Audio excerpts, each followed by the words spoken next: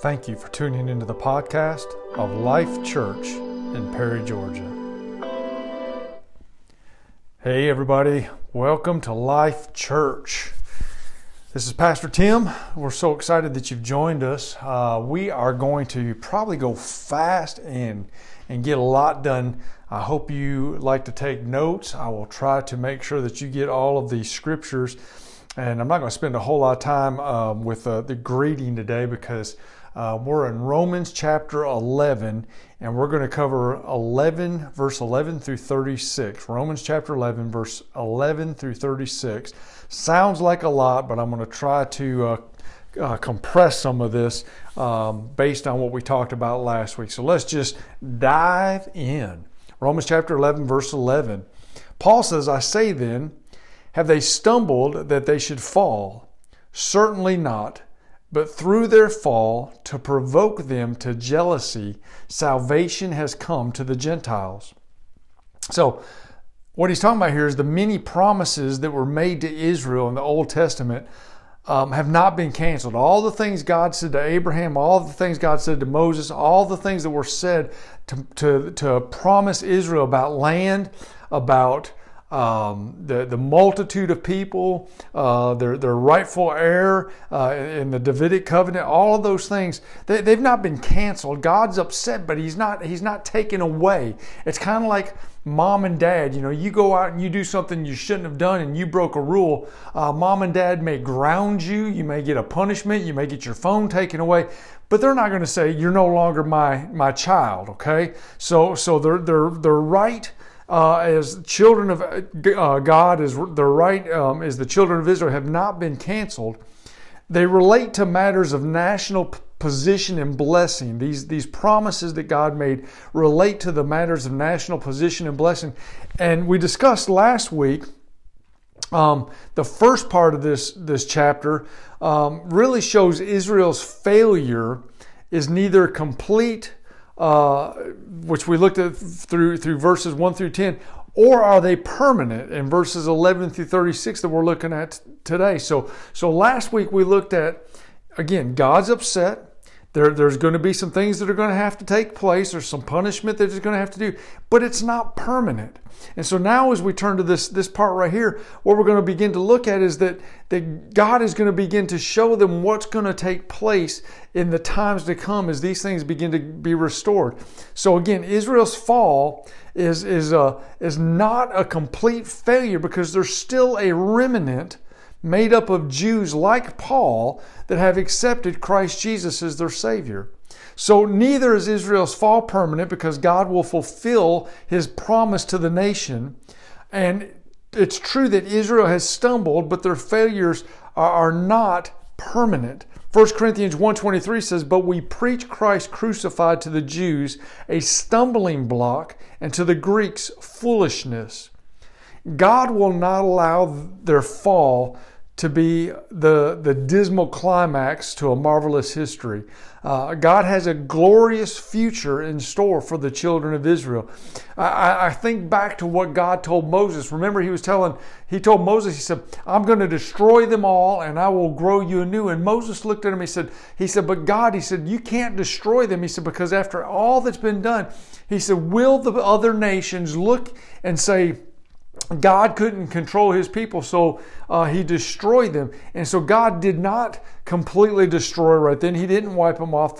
There was a remnant that still made it into the promised land. It was the next generation that made it in. So God is saying the same thing. He's saying, listen, what you've done is terrible, but I'm not going to just do away with you. Your future is glorious. I've got great things that I have promised for you. God has overruled all of Israel's failures, but because of His salvation, because of their failures, rather, His salvation has come to the Gentiles. Just like the sons of Jacob persecuted their brother Joseph and sold him into slavery, God overruled their wicked actions for the good of the Gentiles in Egypt. The Jews were provoked to jealousy by observing the blessings that were being poured out upon unworthy Gentiles. So again, They sell Joseph, they get upset, they're jealous of him, they sell him into slavery. Joseph goes down into Egypt because he's faithful to God, even though he was sold into servanthood, then he was falsely accused, then he was imprisoned and all of these things. He still ends up getting to this place where he's second in command. And then Israel sends his kids, his children, into Egypt. The second visit, they find out who Joseph really is, that he is their brother. And then at the end of Jacob's life, at the end of Israel's life, they look and they say, will he destroy us for what we did? And he said, what you intended for evil, God will use for his good. But they were provoked to jealousy because they saw the blessings that were being poured out on others because they didn't do what they should have done. Deuteronomy 32:21 says this. Deuteronomy 32:21. They have provoked me to jealousy by what is not God. They have moved me to anger by their foolish idols.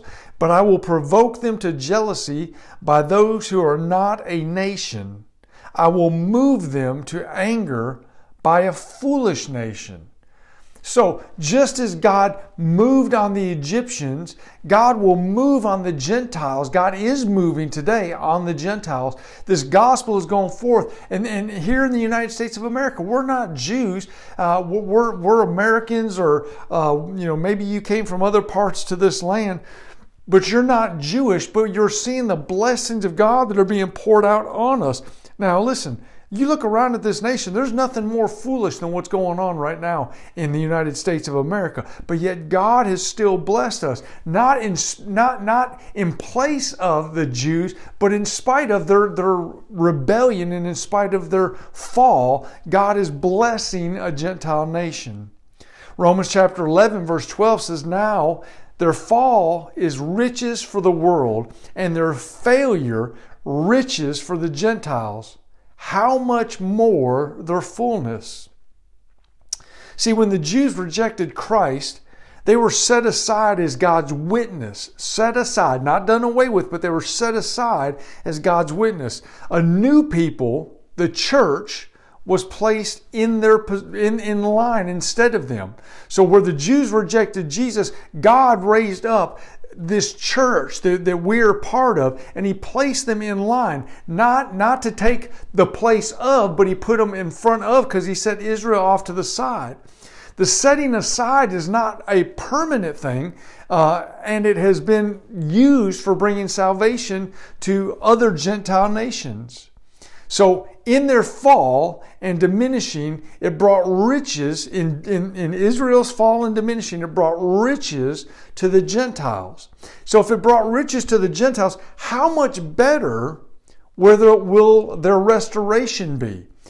Okay, we struggle with this sometimes. If we look at how great the fall is and how great the punishment that Israel has had to suffer, we have a hard time imagining how great the restoration is going to be. I think about this in my life. There were times where I would do things that my dad told me not to do, and the punishment was severe. But as long as I took the punishment well, as long as I did what I was supposed to during that punishment, listen, the blessing that came after the punishment was greater than I could have ever imagined during the trial. Okay?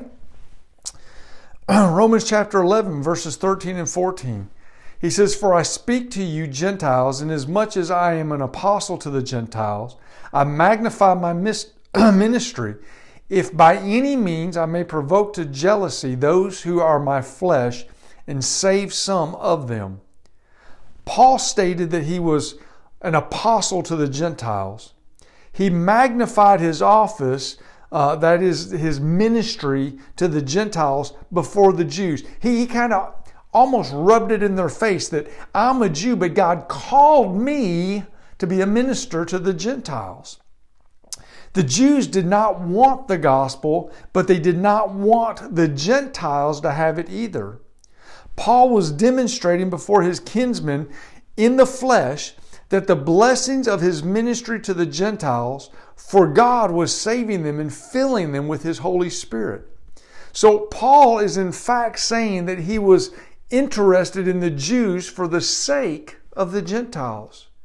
So according to the prophets, of old, the restoration of Israel will be the starting point for the coming of God's kingdom on the earth. That is important to know. That's why we pray for the nation of Israel. That's why we pray for the diaspora to come back. That's why we need to pray for the Jewish people to be saved. Because according to the prophets of old, according to the Word of God, when the children of Israel come to a saving knowledge of Jesus Christ and they come back, that is the point, it's the starting point of God's kingdom here on the earth, His new heavens and His new Jerusalem. Knowing the blessings to the world that will be brought by their restoration, Paul wanted to do all that he could to further that goal. He wanted to provoke the Jews to jealousy that they may accept the Messiah and be saved. Romans 11:15 says, "For if their being cast away is the reconciling of the world, what will their acceptance be but life for the dead?" Let me say that again, verse 15. If you're following along, Romans 11:15. "For if their being cast away is the reconciling of the world, what will their acceptance be but life from the dead?" See, up to this point, Paul had spoken mainly of Israel's disobedience and their futile attempts at self-righteousness. But here he begins to reveal God's act of judgment. Jesus had warned the Jews of this impending judgment. Matthew 21:43 says, "Therefore I say to you, the kingdom of God will be taken from you and given to a nation bearing the fruits of it." So Jesus told them what was coming, but they would not listen to Him. They turned a deaf ear to what the things that the Messiah was teaching. So Scripture clearly indicates that after Christ came into His own and His own rejected Him, so He was preached to the Gentiles. The failure of Israel brought salvation to the Gentiles. Their fall was the wealth of the world, but their loss, the wealth of the Gentiles. And their casting away was the reconciliation of the whole world. So how much greater will the blessing to the world be when Israel is received back again to full restoration, put back online for God? Isaiah 11:9 says, "They shall not hurt nor destroy in my holy mountain, for the earth shall be full of the knowledge of the Lord as the waters cover the sea." See, the nation of Israel will be saved by the sovereign grace of God out from a spiritually dead state and from those who remain spiritually dead. Romans 11:16 says, "For if the first fruits is holy, the lump is also holy, and if the root is holy, so are the branches." So Paul uses a picture to show what that the Jews can never be completely rejected. Why? First, the law provided that all food before it was eaten was to be offered to God. When the dough was being prepared, the first part was to be offered to God. The first fruit of the bread, the first cake, all these things were set aside for the priest. And when that was done, the entire lump of dough became sacred. The offering of the first part sanctified to the whole. So as he's setting this up back in the Old Testament in Numbers, and he's talking in Leviticus, and he's talking about how this is their first fruits. We're going to take the first portion out for the priest, but then the rest of it, even though part has been removed, the rest of it's still going to be holy. You think about when Jesus was talking to the Gentile woman, and she said that her daughter was demon possessed, and Jesus said, "That has nothing to do with me. I was sent to the nation of Israel." And he said, he made the comment about that it wasn't for the dogs. And she said, "Yeah, but even the dogs get some of the crumbs, because even the crumbs are holy." All right? So Numbers 15:19 through 20 says, "Then it will be when you eat of the bread of the land that you shall offer up a heave offering to the Lord. You shall offer up a cake of the first of your ground meal as a heave offering of the threshing floor, so shall you offer it up." I know that's kind of confusing. Sometimes when we get into Numbers and the law, that makes no sense. But what you need to understand is he's saying to them this: when you offer up the offering of the first fruits, everything else becomes holy. Second, he uses this demonstration of when a sapling is planted, it is dedicated to God, and from then on, every branch that comes from that sapling is sacred to God. So what we need to understand is God planted a tree in Israel. Out of that tree became saplings, 12 tribes. And then we, the Gentiles, have been grafted in to that. So we, just like them, we have become sacred to God. A key word to understand here is holy. Be ye holy as He is holy. The meaning is that the call and destiny of Israel sets them apart under God.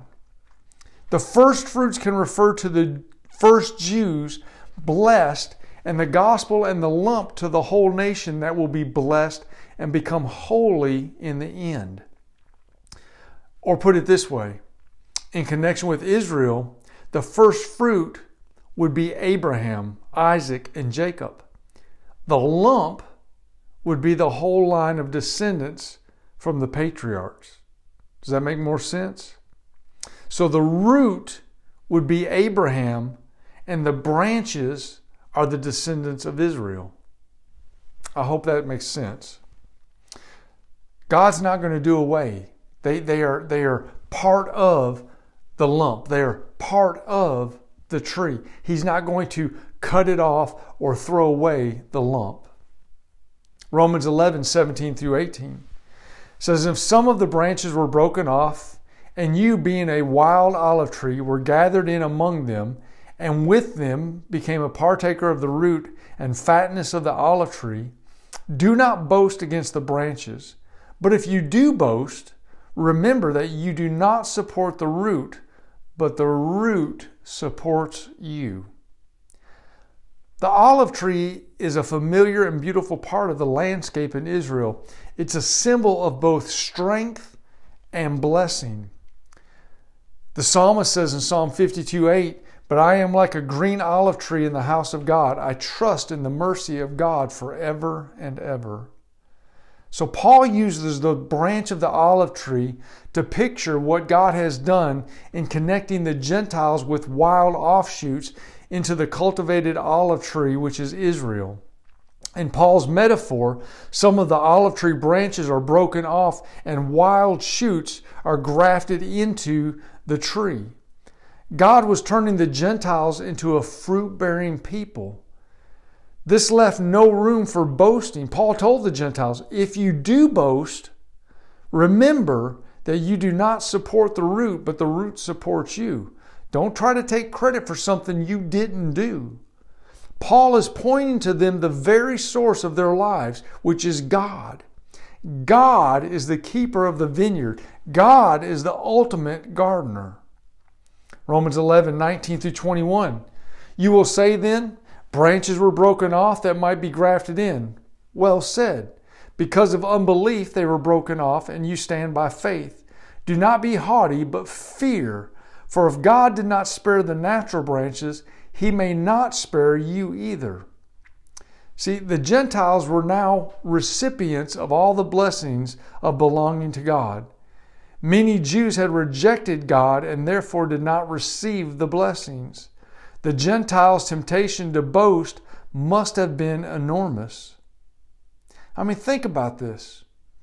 You are not the chosen, but now you have been chosen, and now you're being blessed, you're bearing fruit. You want to boast about it, but you're being told, don't boast about it. Because that's exactly what the Jews did, is they began to boast, and then pride set in, and therefore they fell back and were set aside. Paul tells the Gentiles to remember that the only reason they were grafted into the tree of God's kingdom was because they depended on God. If they now let go of their dependence on God, God will just easily break them off of the tree as He broke off some self-reliant Jews. Romans 11:22 says, therefore consider the goodness and severity of God on those who fell, severity, but toward you goodness, if you continue in His goodness. Otherwise, you will also be cut off. Israel fell in unbelief. That brought God's severity, God's judgment upon them. Rejecting the righteousness which God provided in Christ, they followed self-righteousness and pride. They didn't submit to God's provision, but went about to establish their own righteousness through the law, through circumcision, through their own works.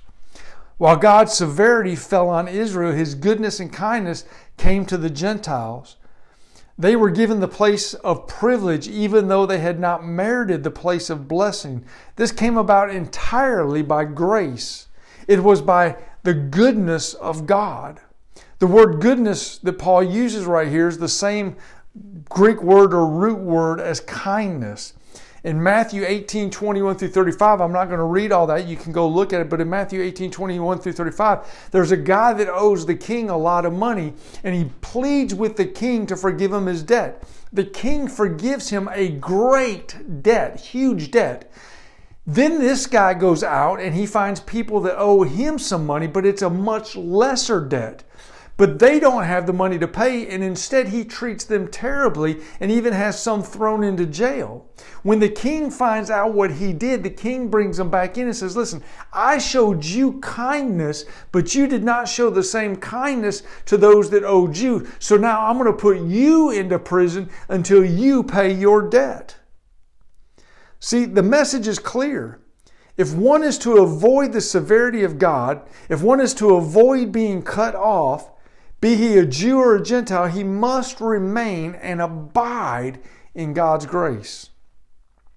The phrase, if you continue, has a parallel to it in Colossians chapter 1, verse 23, where Paul says, if indeed you continue in faith, grounded and steadfast, and are not moved away from the hope of the gospel which you heard, which was preached to every creature under heaven, of which I, Paul, became a minister. Remember, Paul's telling him, he says, listen, I'm a Jew, but because of your failure, because you denied the Christ, because you've turned your back on Him, God called me to minister now to the Gentiles salvation through Christ in whom you denied. So these verses make clear that our security in Christ is based on our being willing to continue to abide in Him. Christ is always willing to abide if we will welcome and acknowledge Him as Lord. Some theologians say that Israel, the nation, lost her election, but that's not true. No individual can lose his place in Christ. Once saved, always saved is a lie. It's foolishness to say that all sins are sins of society rather than of individuals. That would be trying to say that the whole United States of America, because of their sin, God is going to completely destroy them. All right? The fact is that only an individual can sin, and only an individual can be saved. So the only way a nation can fall is by the way of individuals. So if enough individuals sin, which is what the children of Israel did as a whole when they turned their back on God. Paul made this clear in this verse, in verse 1 rather, when he showed that he was an individual as a Christian and proved that all Israel had not been cast away. He was a Jew. God didn't do away with all Jews because obviously, as I shared with you last week, Paul got saved. Mary, Joseph, Simeon, you look at some of these other Jews that were saved. So neither the position of security nor the position of being cut off is unconditional. Both are conditional on the attitude and will of the individual. God has sovereignly made it so. So what I'm trying to get you to understand is this. It wasn't just one or two Jews. It wasn't just Pharisees that turned their back on God. It was a whole nation of people that turned their back on God. But even at that, God did not turn His back on the whole nation because there were some individuals within the nation that still accepted Jesus. So even though the United States of America is going to hell in a handbasket, and many have turned away from God and many don't worship God, we are still the remnant that worship God. So Even though a multitude of this nation may be in sin, there's still a remnant that is not in sin, and God is going to bless those people. Romans 11:23. And they also, if they do not continue in unbelief, will be grafted in, for God is able to graft them in again. If Israel will not persist in their unbelief, God is able to graft them in. Israel's blindness will be taken away. The Jews do not have to abide in unbelief, just as they did not have to abide in faith. God's not going to force them. He gives them free will. But a broken, dried branch cannot, in the natural, be grafted back in. But God, who brings life from dead, can graft them back in. Romans 11:24. For if you were cut out of the olive tree, which is wild by nature, and were grafted contrary to the nature into cultivated olive tree, how much more will those who are natural branches be grafted into their own olive tree? Paul speaks of being grafted contrary to nature. Normally, the good branch or graft is grafted into a poor stalk. The good shoot receives the needed sap for growth from the inferior tree or stalk. The grafted branch retains the characteristics and qualities of its own heritage, though it receives the sap of the inferior stalk and is thus enabled to produce good fruit. If you were to take, I was thinking about this and trying to figure out how to share it with you, and I'm even going to be talking about this a little bit on Sunday, but if you were to take an inferior tree, and I can't think of what that may be, but a non-fruit bearing tree maybe, and I was to pull off some of the bark, cut back into the stalk, place a branch from a fruit bearing tree into that stalk, taped it real good, sealed it up real good, made sure that it got plenty of nutrients, what would begin to happen is that stalk, that branch would begin to produce fruit, even though it's attached to a non-fruit bearing stalk, because it's getting its nutrients from that stalk. Does that make sense? So even then, each individual will have to choose, just as now, the time of the Gentiles, we each have to choose. Not every Jew will be saved, not every Gentile will be saved. Okay? So we need to understand, if God grafted the wild olive, which is the Gentiles, into the good stock, which is Israel, He is able to graft the natural branches, which is Israel, back into the good stock once again. I know it sounds confusing. I'm trying to make this clear. Don't know if I'm doing a good job. Israel's decided to separate themselves. They're not bearing fruit. They weren't doing what they were supposed to do. God attached the Gentiles into the stock. Even though the Gentiles were not supposed to be the fruit bearer, the Jews were. God's bearing fruit through the Gentiles. He can do the same thing when He brings the Jews back in to regraft them in. Romans 11:25. For I do not desire, brethren, that you should be ignorant of the mystery, lest you should be wise in your own opinion, that blindness in part has happened to Israel until the fullness of the Gentiles has come. In his characteristic way, Paul drew attention to the important truth as he used the words ignorant, mystery, blindness, and fullness.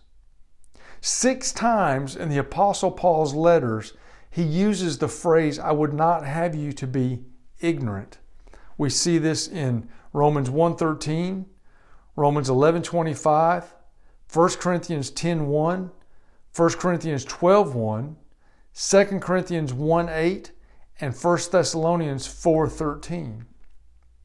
So in this verse, Paul refers to ignorance concerning a mystery. The word mystery refers to a truth once hidden, but now revealed, the understanding of which requires spiritual perception. So what is the mystery? The mystery is that Israel's blindness and rejection will continue until the fullness of the Gentiles comes in. This lines up with the statement of the Apostle James in Acts at the Council of Jerusalem.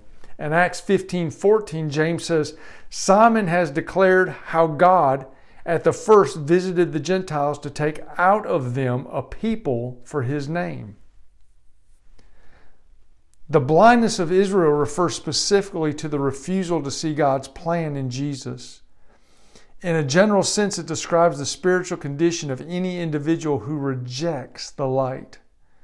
Because a person refuses to acknowledge God's truth, God gives eyes that cannot see and ears that cannot hear. Romans 11:26-27.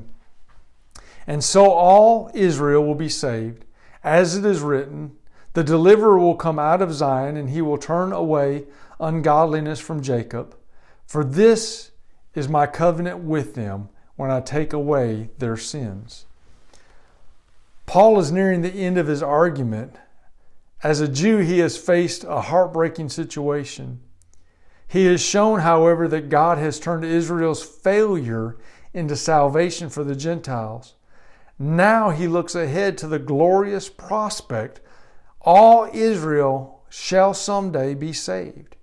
He was not saying that all individuals be saved, but he's speaking of a national destiny. Remember, it was a nation that turned away, but there were some Jews that still got saved. It will be a nation that will get saved, but there will be some Jews that will still turn away from Christ. So putting it simply, Israel as a nation will be delivered from her enemies, both spiritually and earthly, and be restored to her ancient privileges as God's witnesses. Jesus is the deliverer who will rescue the Jews from their enemies. Zechariah 12:10 says, And I will pour out on the house of David and on the inhabitants of Jerusalem the spirit of grace and supplication. Then they will look on me whom they pierced. Yes, they will mourn for him as one mourns for his only son, and grieve for him as one grieves for his firstborn. Best of all, God will turn away ungodliness. The reference to taking away their sins leads us back again to the Old Testament, where in Isaiah 27:9 it says, Therefore, by this the iniquity of Jacob will be covered. And this is all the fruit of taking away his sin, when he makes all the stones of the altar like chalk stones that are beaten to dust. Wooden images and incense altars shall not stand. Their acceptance of the new covenant of grace, the Jews' acceptance of the new covenant of grace, in contrast to the conditional covenant of Sinai, will finally find fulfillment in the Old Testament promises of God. Israel's restoration is seen in the restored branches and in the renewed fatness of the olive tree in that day when all Israel shall be saved. God's word also predicts a restoration of the fig tree, which will put forth leaves and bear fruit again. Matthew 24:32-33 says, Jesus says, Now learn this parable from the fig tree. When its branch has already become tender and puts forth leaves, you know that summer is near. So you also, when you see all these things, know that it is near at the doors. This is happening right now, church. This is taking place today. The fig tree is beginning to bud. There are great signs of life in Israel. Netanyahu just got put back in as prime minister in Israel. There is coming a day of spiritual revival among Jews. It will be a fulfillment of Ezekiel's vision of the valley of dry bones in Ezekiel 37, where the prophet said they were all dead, but God said, Speak to the bones, and he spoke to them, and it says they became an exceedingly great army. Romans 11:28, concerning the gospel, they are enemies for your sake, but concerning the election, they are beloved for the sake of the fathers. The Jews are the enemies of the gospel, but beloved for the Father's sake. Notice two things about this verse. One, the Jews in relation to the gospel are regarded by God as enemies for the sake of the Gentiles. But secondly, in respect to election, the Jews, having been God's choice, are beloved for the Father's sake. Abraham, Isaac, Jacob. He's going to fulfill his promise. So even though they became enemies, because of his respect, because of his promises to the forefathers, they are still his beloved. Romans 11:29 says, "For the gifts and the callings of God are irrevocable." Here, Paul is discussing the earthly destiny of Israel, not the heavenly destiny of an individual. The gifts and callings are subject to no recall. They're irrevocable. God will not change his mind regarding his chosen people and their ministry and destiny. His promise concerning them are unconditional. We use this verse often when we talk about people that have been called into the ministry. Listen, people are going to miss it. People are human. We have a sin nature. But just because we miss it doesn't mean that God is done with you. Doesn't mean that God's going to do away with you altogether. There may be, again, a punishment time, but there is a redemption that will come back. Romans 11:30-32.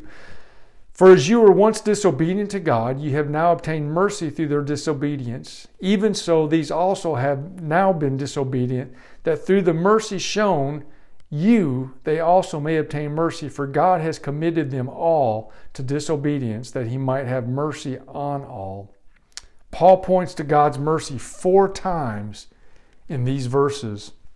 In verse 30, it says he talks about there's God's mercy in the Gentiles. God's dealing with Israel have been a means of extending his grace and mercy to the Gentiles. In verse 31, it relates God's mercy to the Jews. And then also in verse 31, the Gentiles had been unbelievers but found mercy because of disobedience of the Jews. And then in verse 32, God's mercy reaches to the whole world. Okay, so just in these short passages, verse 30, 31, 32, God is first speaking of the mercy of the Gentiles. Then he begins to speak of his mercy to the Jews. And then he ends up speaking of the mercy to the whole wide world. Romans 11:33-36. "Oh, the depth of the riches, both of the wisdom and knowledge of God! How unsearchable are his judgments and his ways past finding out! For who has known the mind of the Lord, or who has become his counselor, or who has first given to him, and it shall be repaid to him? For of him and through him and to him are all things, to whom be glory forever. Amen." So I laid out for you, I've done this twice, an outline. So just as the doctrinal portion of Romans, which was Romans chapter 1-8, the climax in that in a glorious and grand expression of God's worship was in that portion. Then we go to the dispensational portion, which was chapters 9-11, which we just finished. This brings a sublime conclusion to these verses.